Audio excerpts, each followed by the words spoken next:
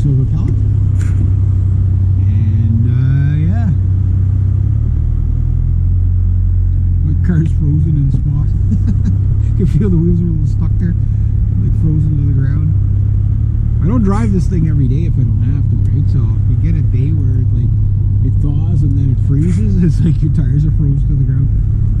I had one time, I can't remember which vehicle it was, but it was like really frozen. I had to sit there and rock back and forth to break the wheels free. It was like, it was frozen. We're not starting till about 9, but it's 8 o'clock there now. It's just, we're going to be working outside today, so I was like, yeah. It was nice last week. This week it's winter again. So, snow's all gone, but that cold, that's usually what happens as soon as the snow goes. It gets really, really cold. I remember one April, a couple of years ago, when I was working at the train station there, I still see all the frost on the window. It was cold enough in the mornings there. It was like, yeah, like I had to I let this thing warm up for about 5 minutes, but if it was any colder, you'd have to let it warm up for at least 10 minutes. I know years and years ago, they'd say, you know, always warm up your vehicle before you go anywhere. You know, even in the summertime, let it run for a minute or two. That little bird, ooh, that was close. That little bird, that was close. Yeah, it's cold enough. His reaction time was a little on the slow side there. He nearly became windshield food. Got a convoy going through. But anyway, yeah, they used to say, warm up your vehicle before you take it anywhere. It's that way, you know, you don't risk stalling it. You know, all that stuff. Easier on your engine. Blah blah blah. Right? But now, because of all the climate stuff, they're like, oh no, you start like 15 seconds after your vehicle starts, it's good to go. I'm like, where did they come up with that?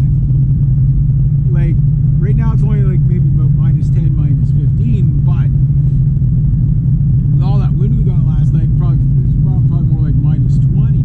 You know what I mean? So where did they come up with that, right? Like 15 seconds and your vehicle's good to go. I mean, in 15 seconds, I hear belts squeal, scraping pistons. You know, when it's cold like that, like it's not ready to go. It's not ready to go. I mean, there's people that just jump in and go, but like it's so easy to break a vehicle that you're best not to push that. You know what I mean? Like, let it warm up. You know, it's an extra 5 minutes, extra 10 minutes.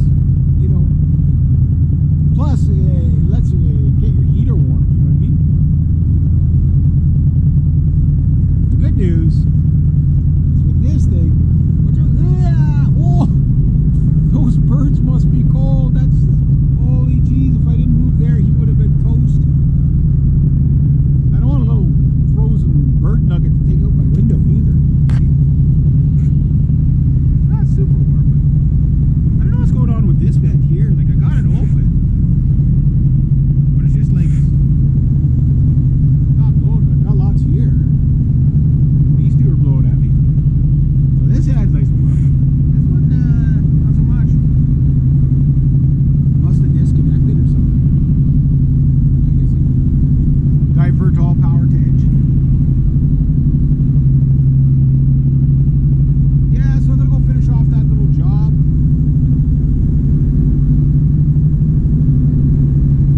And yeah. Well, it wasn't a little job, it was a couple of days. Didn't do too bad.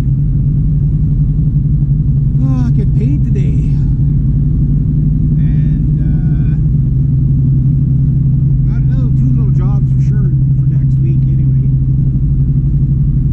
Maybe more. So